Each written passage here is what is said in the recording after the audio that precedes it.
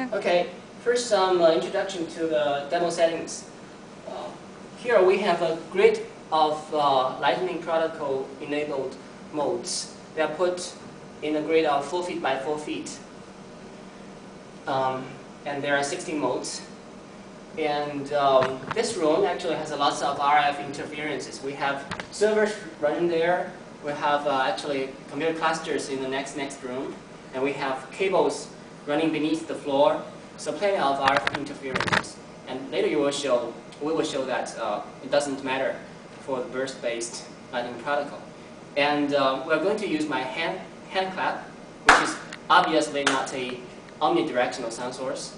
And after the clap, the modes that hears the sound will carry out the Lightning protocol to elect the cluster head, which is the closest to the sound source. And if a green LED is lit, that means this mode has win the election. If a red LED is lit, that means the mode has been suppressed from the cluster head election even before it hears the sound, If both the red and yellow LED are lit, that means that mode hears the sound but fails the election. It is suppressed by the winning mode. If the lighting is all off, the mode is in the listening mode, microphone listening mode. If the light is on, the modes are not listening to the microphone.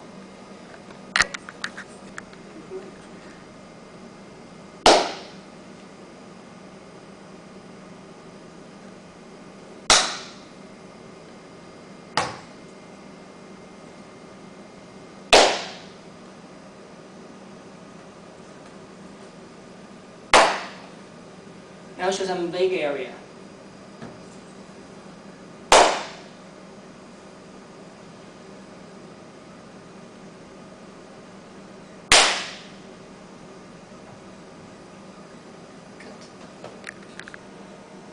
Sometimes scheme can also work for the 2 feet by 2 feet grid, though not that perfect as 4 feet by 4 feet.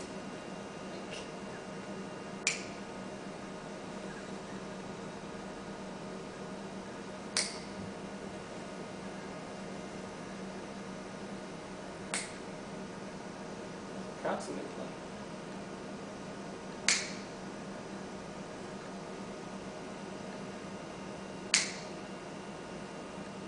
Some vague area.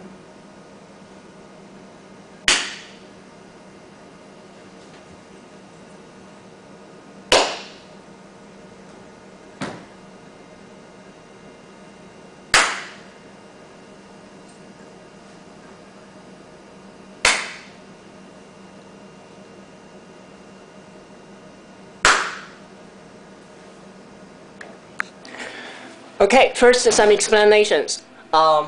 Here are 3 modes loaded with Lightning protocol. Mode color 0, color 1, color 2. They are separated about 1.5 feet apart to each other. And if a sound beep happens, they will carry out Lightning protocol to elect the cluster head, which one is the closest to the sound beep. If a green LED is lit, that means this mode is elected the cluster head. If a red LED is lit, that means this mode is suppressed even before it hears the sound beep. If both the red and the yellow LEDs are lit, that means this mode hears the sound beep. But after negotiation according to Lightning protocol, it fails the election. Okay, let's see it. First is some initialization stage when the LEDs doesn't tell anything. Okay.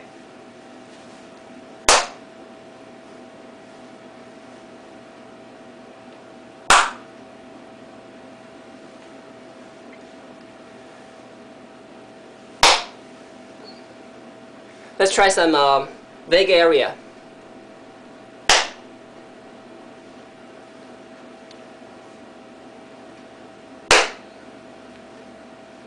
always one cluster head is elected.